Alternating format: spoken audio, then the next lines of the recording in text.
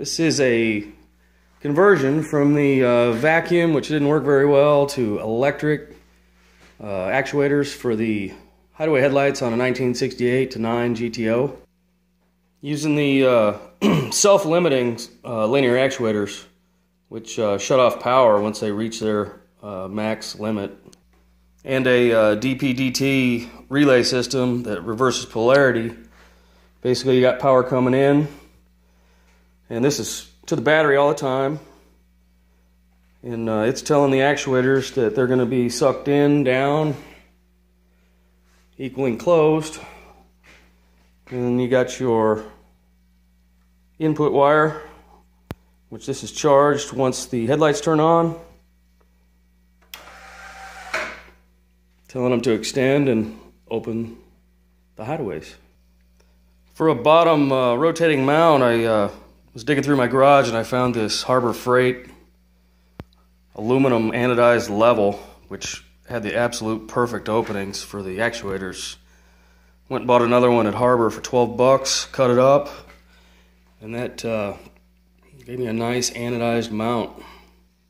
Trickiest part's the arms, trying to get the right dimension without having any interference with the radiator or the front grills. Mounting to the actuating arms, the back bolt went ahead and did a real tight tolerance with no slop. And then on the actuator arms, you've got a square locating peg on the back here.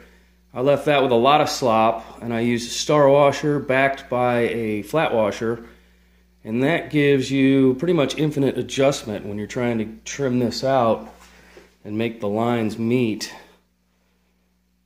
the actual grills. But all in all, it works very well. Hardest thing is probably the wiring. There's absolutely no plans for any of this wiring out there.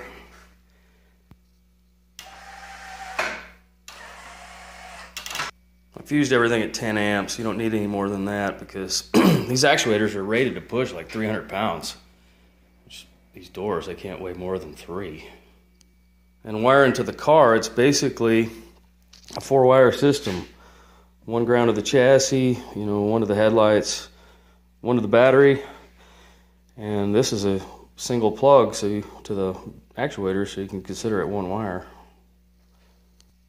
So, to all you guys on the Pontiac forums, that's how I did it. If you need any information, just look me up on my YouTube account. I'm out.